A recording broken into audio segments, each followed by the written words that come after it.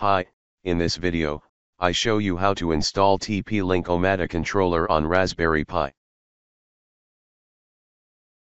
You need to do the following steps. First, install an operating system for Raspberry Pi.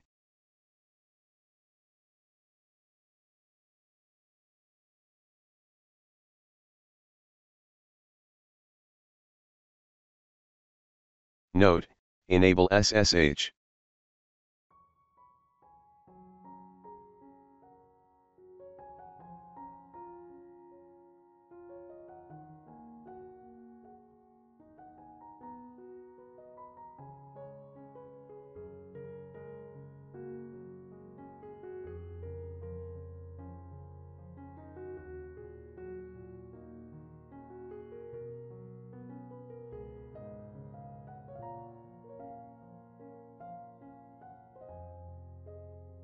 Use the IP address scanner tool to find the IP address of Raspberry Pi.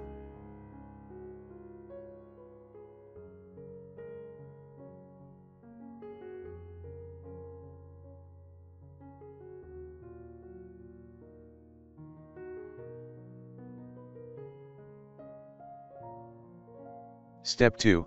Download and unpack the Omada controller software. We'll run the commands follow. Step 3. Install mongodb.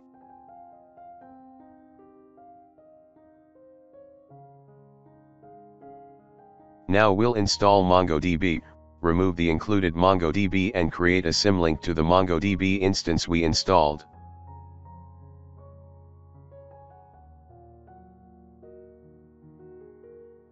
Step 4. Install Java.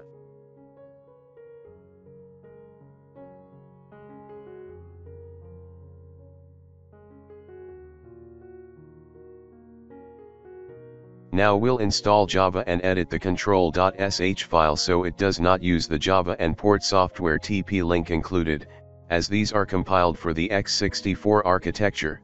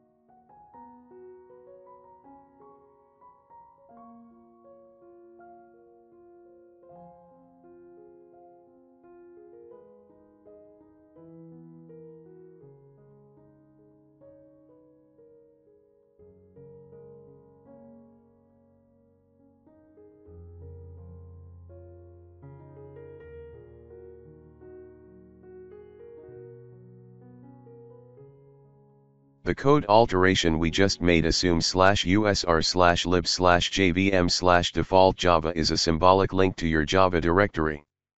To check if this is the case, we'll do the following.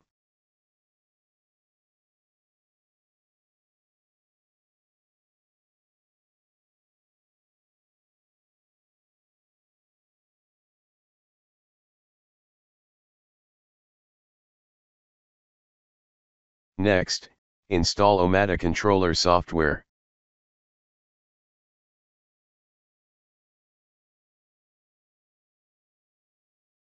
Now that we installed Java and mongodb, and configured control.sh and install.sh to use the proper software, we can install the EAP controller. After accepting the install directory, this runs the installation and starts the software, which can take several minutes. And browse to the appropriate IP address at port 8088 to enjoy your newly installed EAP controller. Thanks for watching. Don't forget to like and subscribe.